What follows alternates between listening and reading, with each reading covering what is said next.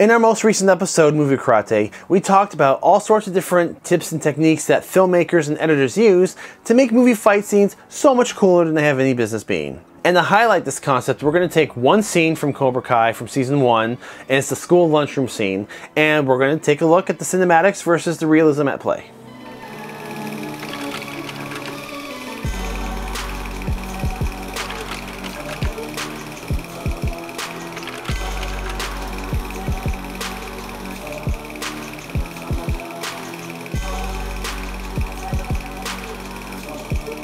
Now, it goes without saying, this is going to have some spoiler alerts. If you have not watched Cobra Kai on either YouTube Premium or on Netflix yet, pause this episode, go watch the show 1,000 times because it's that awesome, and then come back and join the discussion. Because we will be giving away some minor plot elements. So if you don't want to be spoiled, then please go check it now. If you don't care, then let's move on.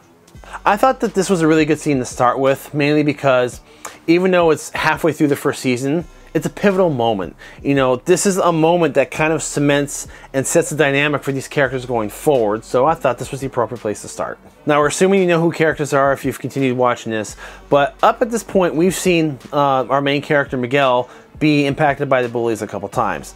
In the first episode, he's getting his butt kicked by them in the parking lot. Johnny comes to the rescue and saves him. Later, at the Halloween dance, we see Miguel has learned just enough karate to get himself into trouble, and he faces off with Kyler again, delivers a beautiful front kick, and it works, but then he realizes very quickly he's in over his head, and then the whole scenario does not end very well for him. So at this point of the show, we're halfway through the show, and Kyler keeps getting the best of Miguel. And this goes back to our most recent episode. We talked about the different hierarchy in a movie scene when it comes to a fight, where the realism itself, the actual realistic nature of the fighting, is actually on the bottom totem of the priority list. Number one is the narrative setting. You know, this is a narrative piece, they're telling the story, so every scene has to move the story forward. So there's some sort of storytelling, some sort of character development. The story has to move forward. That's number one priority. Two, then we have the choreography, which is the actual fight that they choose. You know, it's got to look cool, it has to be engaging, and it's got to be creative, it's got to be different enough. So that's the choreography that goes into it to making it more of a spectacle. Then there's the presentation and intended effects, and that means, what do the filmmakers want the viewers to feel after watching the scene? Do they want to feel triumphant? Do they want the viewers to be angry, upset, happy, you know, terrified, suspense? You know, that comes into play too. So you've got your narrative structure, so moving the drama forward. You have the choreography and making it creative and look good. You've got your presentation and the effect you want on the audience. Once you've met those, then it's about making it as realistic as possible within those confines. And that's usually the priority of how things are set in an action film. And all of that plays into this scene right here, this lunchroom scene. We're halfway through season 1.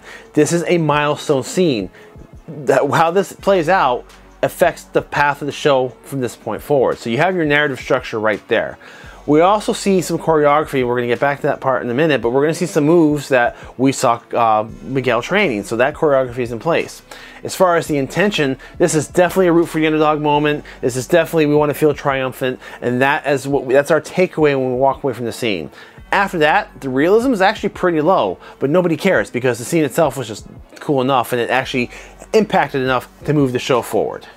So what's interesting though is when the scene starts, it actually appears like it's going to be a Samantha versus Kyler moment. We know Samantha has training. We know she can take Kyler. They already kind of show us a glimpse that she knows how to handle him. Kyler's pushing her buttons, and actually Samantha takes a stance that looks like she's about to unleash. So it's like, okay, this is going to be satisfying. We're going to watch Samantha kick the crap out of him until Miguel steps in. Then we realize, oh, this is his moment. Is he going to succeed? So I thought it was interesting how they shifted the tone from one, they quickly switched it over to Miguel.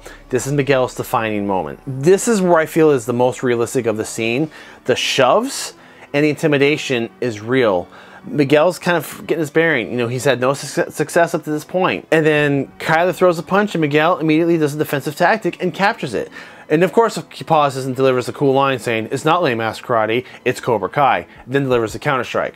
Okay, total Hollywood right there. You don't stop in the middle of the fight. The bad guy's not going to stand there and let you give a catchphrase, something like that. That's pretty unrealistic. It was pretty badass in the moment, but right off the bat, that's not a realistic part of a real fight. But what happens from that point on, I really like. This is my favorite part of the fight. Kyler's reaction is rage. He's bewildered for a second, grabs Miguel and just starts throwing him around the tables. And for anyone who's seen a real high school fight in a lunchroom, that's pretty much what it is. You know, wild swings, grabbing and choking, throwing each other into the tables. And it's frantic, and Miguel looks panicked. And for the moment you can relate, if you've ever been into a fight, you've got that moment of, okay, this is on, this is happening. You try to find your first bearing, and you see the moment it clicks. When Kyler pulls him off the table the second time and puts him in that chokehold, Miguel immediately recognizes his position, because we've had some foreshadowing of Johnny teaching him different techniques. He recognizes his position and he goes right into action and actually, you know, delivers another blow to Kyler, which is extremely satisfying to watch. And what I find realistic about it is, again, that panic and that franticness, it feels raw. That is authentic. And even his counterattack and the kick and the way Kyler falls off the side, it's a little sloppy and kind of awkward, but again, also realistic. It's not movie-esque, you know, he's not doing a Chuck Norris move. It's a gangly teenager, you know, trying to defend himself, having just learned after a couple of weeks. Now he has to succeed, because failure is going to be worse this time. And then we're cheering along with them, especially when Alicia stands up. She goes, "No mercy!" It's on. We're excited. We are now automatically rooting for the underdog. And here's where it gets a little silly. Here's where the Hollywood dough comes in. First, he exhibits his spidey sense with that punch coming in. He drops down, and we're going to call him the big dumb guy, because that's what Johnny called him. Big dumb guy comes in for a punch, and Miguel drops and sweeps and takes him right down. Couple minor problems with this, and these are very nitpicky problems, is continuity. If you go frame by frame, if you're a geek like I am and you went frame by frame, you can see that when the big dumb one comes in for a swing, he's already in mid-swing in the close-up shot, but when you cut to the lower shot, you see both of his hands are down, so he's not in swing position, and his lead leg is different. Okay, it's an editing continuity error, but it's very, very minor. Then Miguel does a sweep, and in my opinion, that sweep was just way too easy. A big guy like that really wasn't off balance enough to have his legs flail out from underneath him that way, especially considering Miguel never actually touched him. We talked about this in the previous episode about how you frame camera shots so that they look like this connection happening, where, you know, a foot or a hand just has to pass in front of an object to make it look like they're connecting. If you look closely, you see Miguel's foot actually sweeps the floor in front of Big Dumb One's legs, and there's no contact made, but the reaction and the falling down, I think, helps sell it. So yes, I am nitpicking here when you go frame by frame. If you play it back, it's good enough, you get by with it. It still adds to the scene in the moment, but nitpicking, you can see there's a couple little movie magic tidbits happening in there. And here's where they kind of dip into briefly the whole, well, you're going to attack and you're going to attack, the whole one at a time, multiple attackers that you see a lot in movies. It's not that realistic. It's only brief here. I'm willing to forgive it. But he gets attacked from behind. He goes into that chokehold. He delivers a hammer fist to the guy's groin. Okay, good. Buys himself a couple seconds. That could legitimately be a technique. And then he delivers a solid front kick to the next guy. And we've already seen him deliver a front kick. So if he were to land that, totally believable that that kid will fly back and maybe buy himself a few more seconds. And then he turns, spins, and does that beautiful crescent kick, knocking the next guy out. The only thing, though, is again, camera angles. Because later in the show, you see an alternate angle from his cell phone. When Miguel did the turn spin kick, he was nowhere near landing that strike. So that's the part I was talking about, where certain camera angles can help sell strikes better than others, that you have to frame things in a certain way to make it look like things connect. So that was a little sloppy later that they showed the other angle, but it's actually kind of fun to see the difference in the two, how much of a difference a slight angle change can make. Now, I do feel that the scene has a pretty good use of environmental space.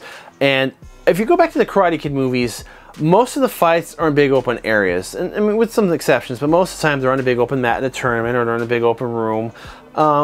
Cobra Kai does a lot more environmental usage. You know, they fight in the bar, they fight in a school hallway, they fight in an apartment, they fight in the school lunchroom. You see a lot of different environments in which the actors are playing off of, and there's a good example of that here. Miguel is using the tables. He is putting obstacles between himself and his attackers, and he's using his space as part of the fight. And that really makes the fight that much more interesting, because the moves themselves aren't that impressive, but it's this whole, the way he's reading the situation that we're invested in, and the way he's trying to scramble to get away and protect himself is what we're invested in. And using the environment in such a way, I think, was a very effective way to do that. I'm not a fan of the chair knocking the guy down. At best, you know, pushing a chair like that is a good quick delay, but I don't think anyone's gonna go careening over it like that. My pet peeve of the scene, honestly, is that stupid food tray.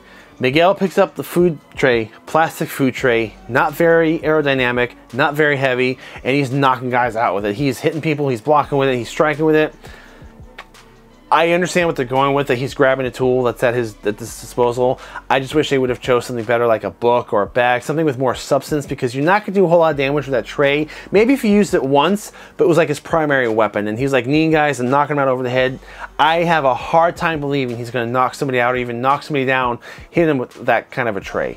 That's just my opinion. I was kind of like, when they did that, but it did highlight ingenuity and just kind of cementing the fact is that when you are in a self-defense situation, that you really should be aware of your environment and that anything around you can be used to defend yourself. So I think it succeeded in highlighting that.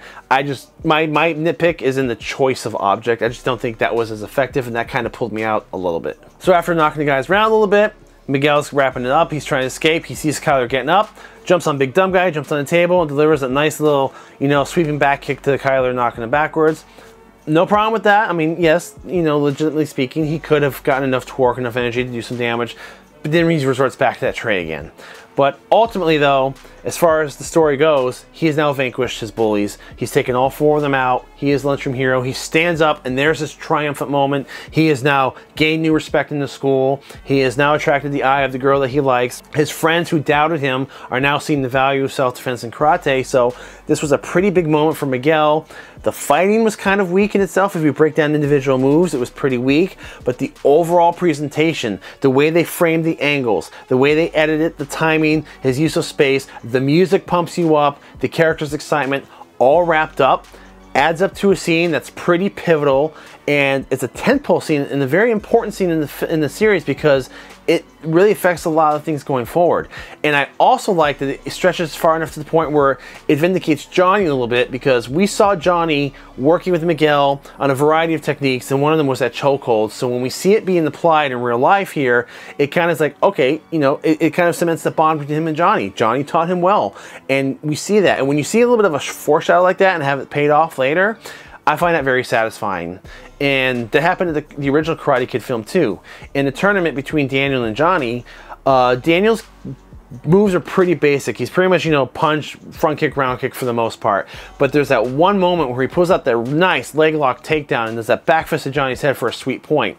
It seems pretty advanced for Daniel, way more advanced than the other stuff he's done, but we got to see the moment where Daniel saw that and was first exposed to it when he was goofing around with Miyagi, and Miyagi did it to him. It was such a subtle little moment earlier that when we see him break it out later, dramatically speaking and its audience engagement, it's that much more satisfying. So I like to see that Cobra Kai is doing little things like that. They drop little hints and they pay off later. So the whole position recognition of Miguel in that chokehold and slithering out and doing that counter strike was beautifully done. I think it was a very impactful moment in the series. So that was just one fun example to show how there's little tricks that you can do to make action scenes much better, because you don't always have the greatest martial artists or actors that have martial arts skills. So sometimes you have to cheat a little bit, and I find it impressive, different tactics that you can use to make actors and make the scenes look better and come across better than they would have in real life. And that's part of the fun of movie magic. And if you guys like this episode, if you kind of like this concept of breaking down movie scenes, please by all means suggest more below, because maybe we can do more of these if there's specific scenes that you either want to break down, you want to hear explained, or you don't know how something was done and you want it to be discussion. I value all your input, so please leave those comments down below. And also be sure to check out our past episode where we talk about movie karate, if you haven't already, where we go a little bit more in depth of the different camera work and the different editing work that can help amplify these scenes. So this is kind of a partner companion piece with that. So if you haven't checked it out already, please go take a look. And thank you so much for watching. I look forward to your feedback, and we'll see you next week.